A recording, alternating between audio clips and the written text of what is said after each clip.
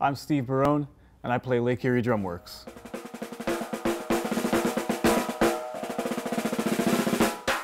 I've been a drummer for 30 years, working drummer in a number of different bands, playing everything from rock, funk, jazz, a little bit of metal here and there, Latin styles.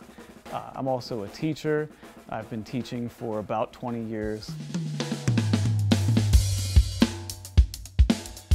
My experience with snare drums has been mostly metal. I own a brass one, I own an aluminum one. I've never owned a maple drum, and I've never owned a stave drum. So this one I really like its versatility. It's a 6x13 shell, so that's been my size for a while. I feel like it fits in the kit because I play a tighter, more compact kit. It really does well in any situation.